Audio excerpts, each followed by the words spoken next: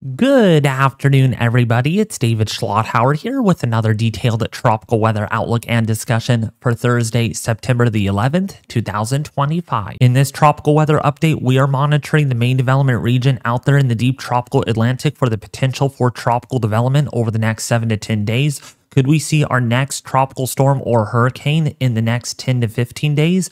In today's video, we'll be breaking down all those details. However, though, if you haven't been here before and you do find these tropical weather outlook and discussions very helpful, detailed, informative, and life-saving, please don't forget to subscribe to the YouTube channel if you haven't already. Hit that bell notification icon to get daily tropical weather updates, including live stream tropical live weather coverage on the channel. Hit that like button and share this video with their family and friends on social media. So now, taking a look at the deep tropical Atlantic here for Thursday afternoon on the 11th of September 2025, and we can see that the background state of the atmosphere across the deep tropical Atlantic remains quite hostile and unfavorable, all thanks to a lot of deep layer vertical wind shear that is moving across the deep tropical Atlantic, in spite the fact that we have a weak tropical wave over here just to the east of the Leeward Islands.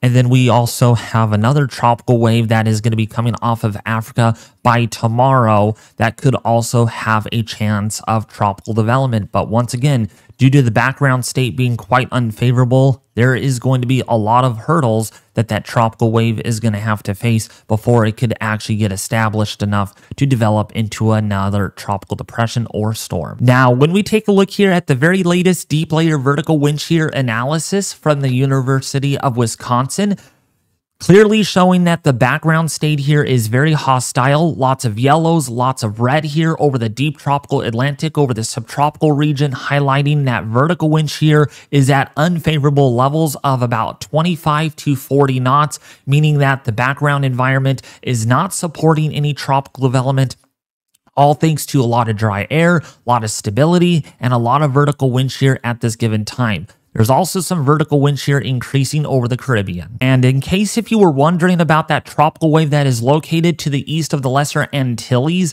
near Trinidad and Tobago, it is pretty well stretched, and there is not much of a reflection on the 850 millibar vorticity analysis right now. So the chances of this developing into anything sinister looks extremely low, less than 1% at this time, as this generally drifts off towards the west at about 10 to 15 miles per hour. Now, with that all in mind, let's take a look now at our latest global deterministic models, including our latest AI model of the Euro, because there is a lot of confusion, a lot of rumors floating around out there on social media that this is going to become our next big tropical storm or our next hurricane, if not even a major hurricane, which I am not falling for because of how hostile the background environment actually is going to continue to be over the next 7 to 10 days, with a lot of vertical wind shear, lots of dry air, and a lot of stability problems. So in my own opinion, this is the most trusted weather source you are actually going to find here on any YouTube weather channel out there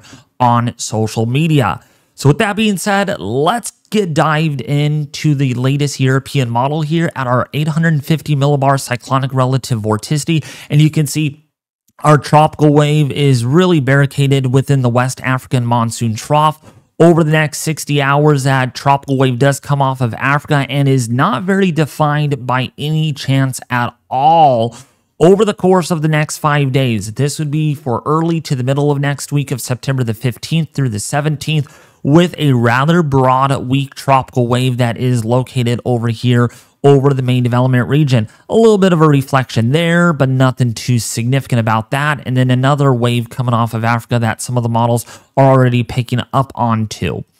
Now, going over the next 7 days here, by the end of next week, so for Thursday morning, September the 18th, 2025, there is a bit of a stronger signal on the Euro today that a tropical depression would likely form here in about 7 days, but also a lot further north than what previous models showed. In fact, some of the models, or most of the model guidance, shows that this is going to be an out-to-sea storm for the time being until we get more information once the wave actually develops and how far west it actually consolidates. So there's going to be a lot of back and forth, either this going pretty far to the north or this going much further west and clipping the Leeward Islands in about 7 to 10 days. All right. But we got to understand that, yes, there is a signal for tropical development, but people are taking this over the top. Like, literally, it's not going to become a hurricane. Let's not go that far and say, oh, it's going to become a hurricane. Some of the members are showing that. All right.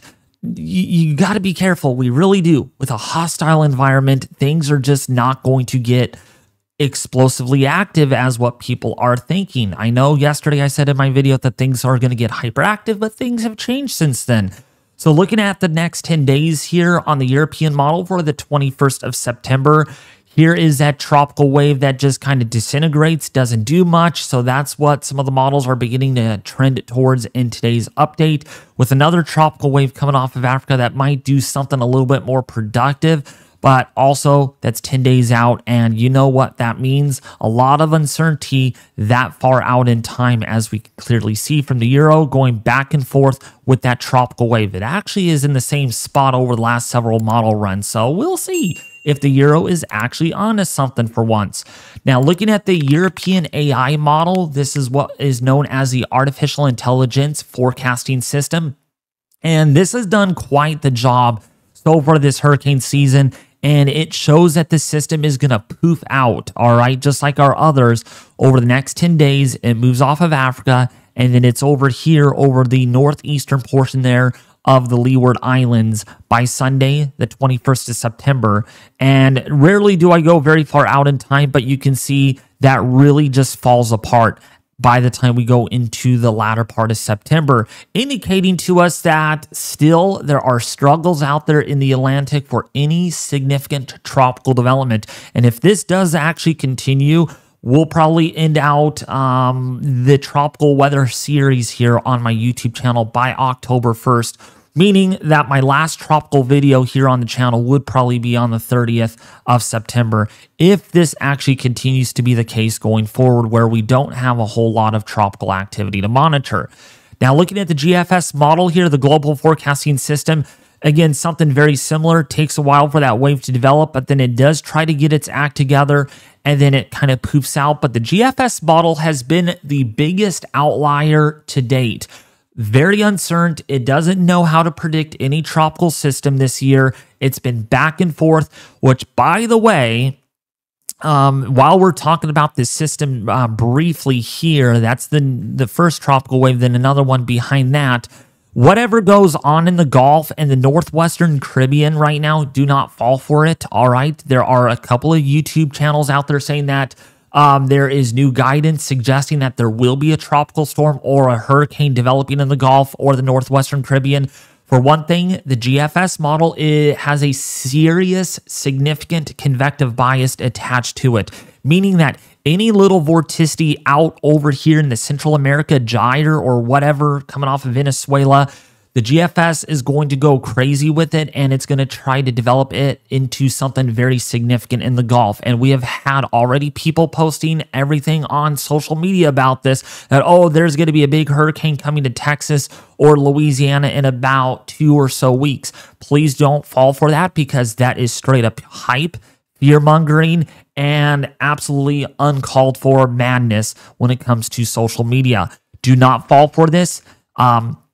One last thing here, okay? This is not going to happen, all right? I repeat, do not fall for the hype, gripe, and fear-mongering out there on social media, all right? The GFS does this all the time. This is the time of the year where it's going to go a little hey wonky on any fake development out there, what we call fantasy land, artificial tropical development on the GFS model that doesn't come true until other models actually show it. Now, looking at the deep layer vertical wind shear over the next couple of weeks here, for one thing, the European model shows a lot of vertical wind shear, and that's pretty much what we're seeing on the University of Wisconsin on its shear analysis, indicating that vertical wind shear is on the order of 40 to 50 knots. So pretty hostile out there right now in the deep tropical Atlantic, and that's going to continue over the next 5 to 6 days. You can see clearly there is a lot of vertical wind shear that this system is going to be dealing with,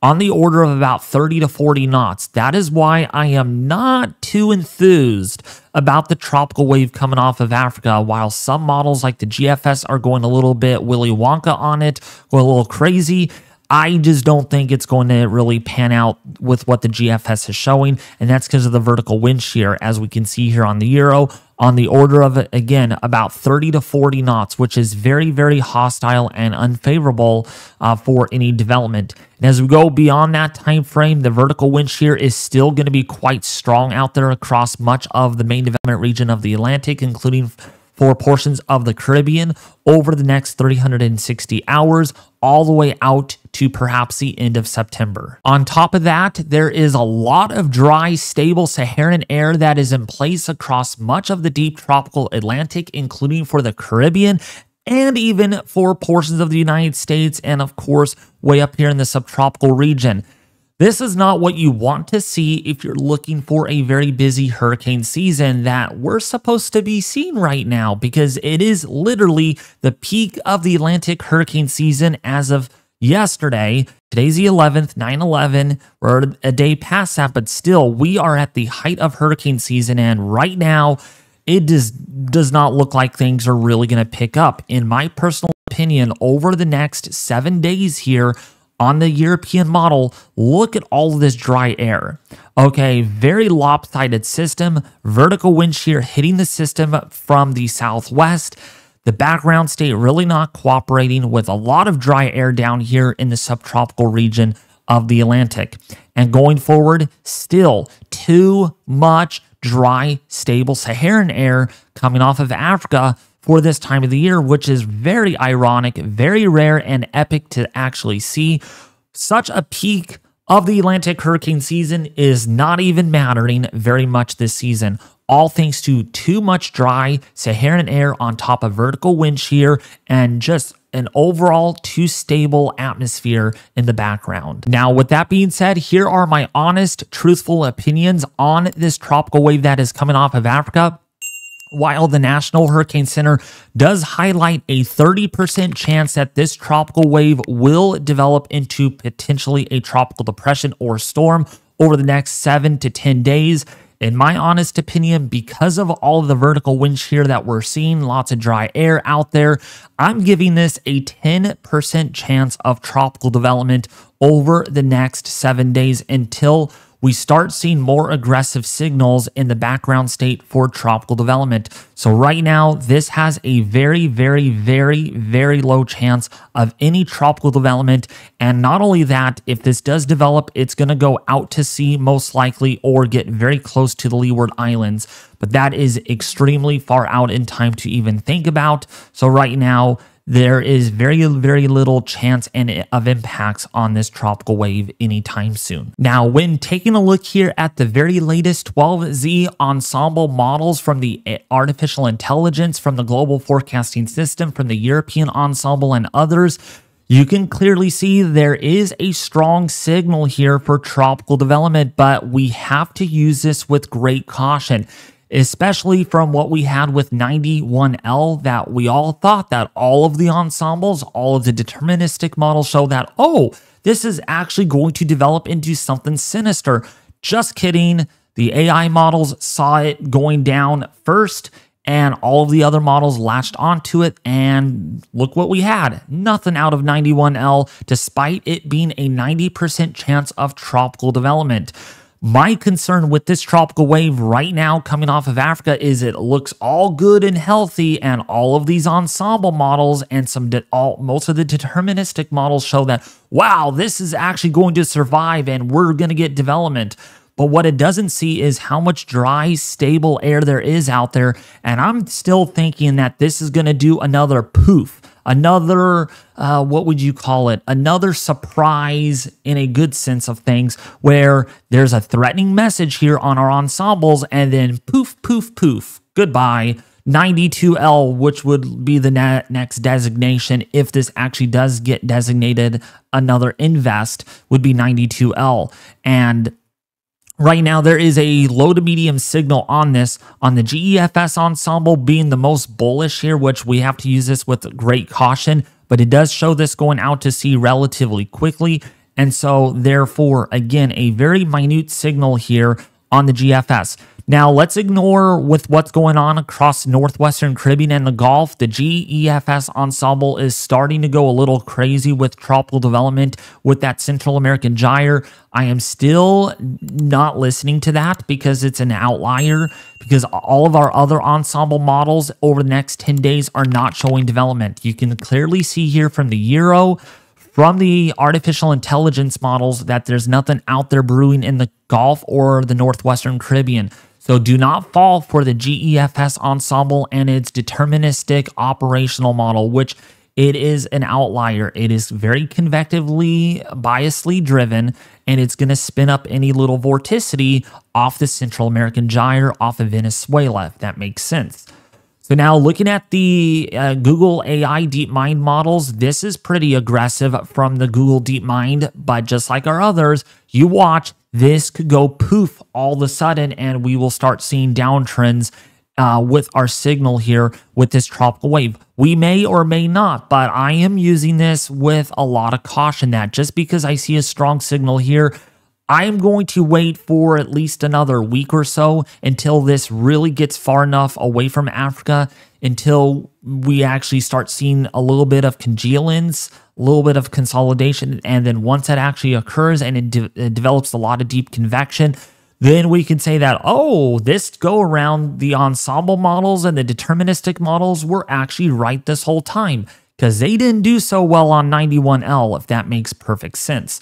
So looking at our other Google DeepMind AI model, most of the members here show only a tropical depression over the next 10 days. So there is a relatively weak amplitude here with that tropical wave as it moves off of Africa. But some of these do bring it a little closer to the Leeward Islands in about 10 days. But for right now, because of what we dealt with 91L, there's a 10% chance that this actually does anything meaningful right now until we get more concrete data. So now let's take a look here at our European AI artificial intelligence ensemble mean at our velocity potential anomaly here on a Hov-Molar diagram. I showed this in yesterday's video. Right now, we are in a very unfavorable environment. One of the most unfavorable conditions that you could ever see for the peak of hurricane season, with a lot of vertical wind shear, greater than 30 to 40 knots, very dry, deep layer moisture that is in place with relative humidities less than 40% overall in the deep tropical Atlantic, and very stable out there. So I'm not concerned about any tropical development now through at least the 14th or the 15th of September. But beyond that, there is still a window of opportunity, a relatively small window, by the way, only going from about the 17th of September through at least the 21st of September, when we get the best favorable conditions for development. And then look at all this orange once again. This is more hostile background environment that is going to probably end up developing. So whether or not can we get anything in this favorable window for tropical development is to be announced. And if we don't see anything during this period, the chances are very low for any additional tropical development beyond this. But anyways, if you haven't been here before and you did find today's tropical weather outlook and discussion very helpful, detailed, informative, and life-saving, please don't forget to subscribe to the YouTube channel if you haven't already. Hit that bell notification icon to get daily tropical weather updates, including live streaming coverage on the tropics, including a landfalling hurricane or tropical storm. Please hit that like button, and also please leave a comment in the section below this video. As always, have a great rest of your guys' Thursday here on the 11th of September, 2025. I will have another tropical weather outlook and discussion tomorrow.